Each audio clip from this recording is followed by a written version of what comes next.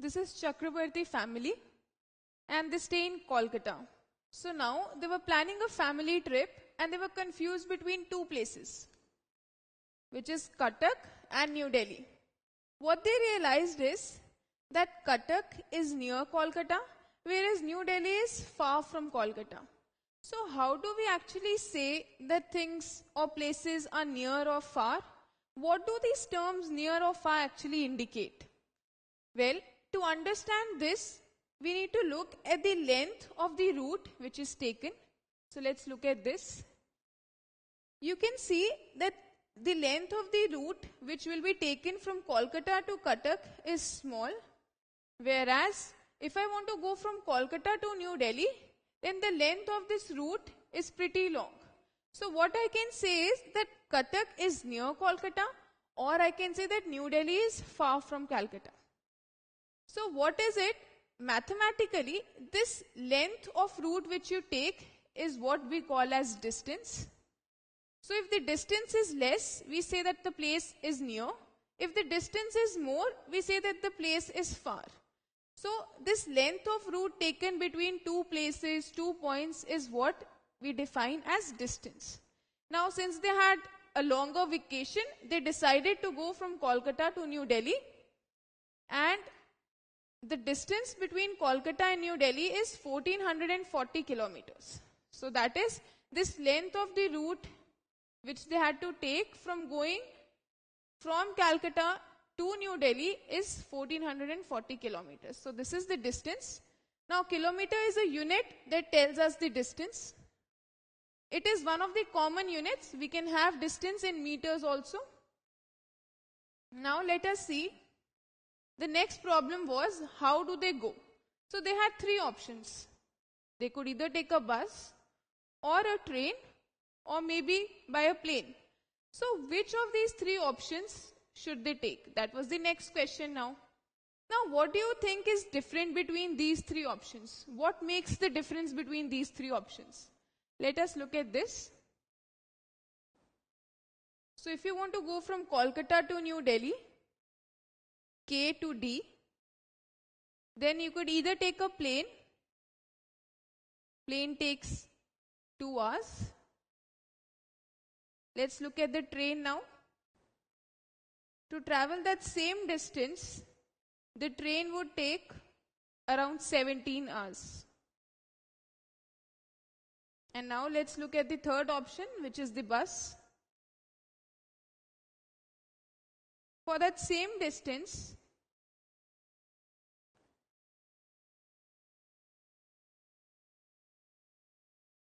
bus takes 30 hours. So the difference is the time. The plane takes 2 hours, the train takes 17 hours, and the bus takes 30 hours to travel the same distance, which is 1440 kilometers. So what can I say? Can I say that the plane is the fastest because it is taking the least time? Similarly, what I can say is that train is faster than the bus because to travel that same distance, it is taking less time than the bus. So what I observe is that less the number of hours, more fast the transport is. That is, for that same distance, since plane is taking the least number of hours, it is the fastest.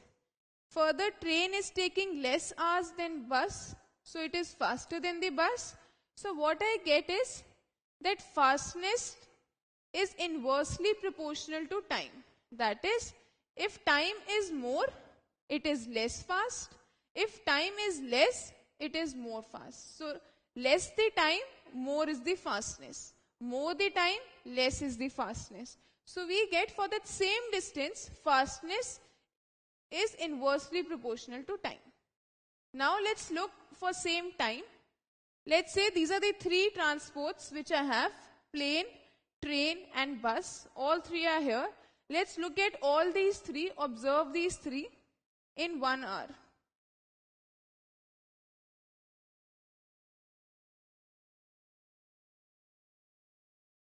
So in 1 hour, you can see that plane has covered the maximum distance. Train is still in West Bengal, whereas bus is near Kolkata only. Let's look at the second hour now. Now after 2 hours, the plane has reached New Delhi. You can see that the train has entered Jharkhand, whereas the bus is still in West Bengal. So what we can see is that for the same time, that is for 2 hours, the plane has traveled the maximum distance. It has covered the maximum distance, whereas the train is ahead of the bus and the bus is still somewhere in Kolkata. So what we can see is that train covers more distance than the bus. So I can say that train is faster than the bus.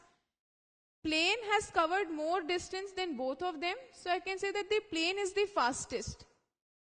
So what I get is, for the same time, fastness directly depends on the distance. More the distance that has been covered, I can say more fast it is. Or less the distance covered, less fast it is. So fastness depends directly on distance covered. So I get two things.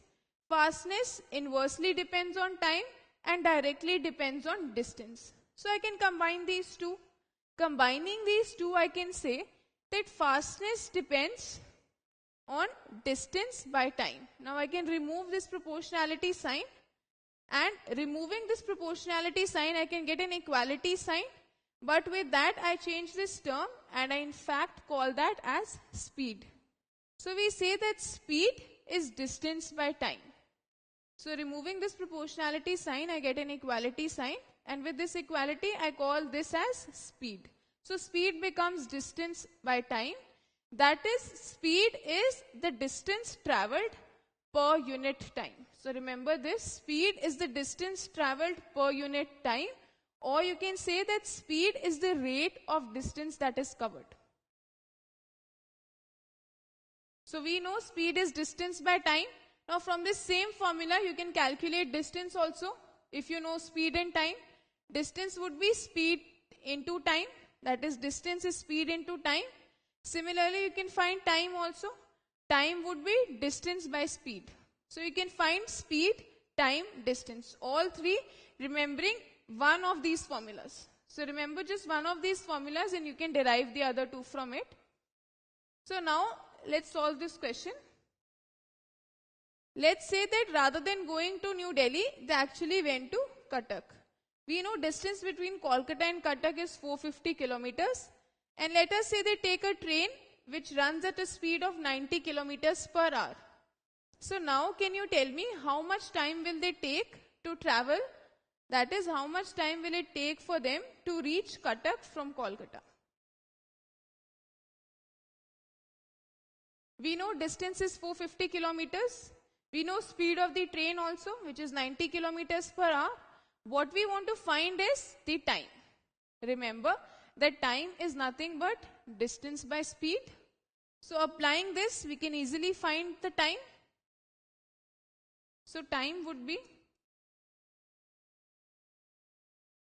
distance, which is 450 kilometers,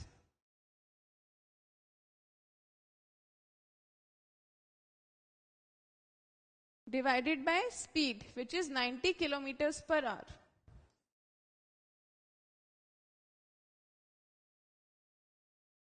So I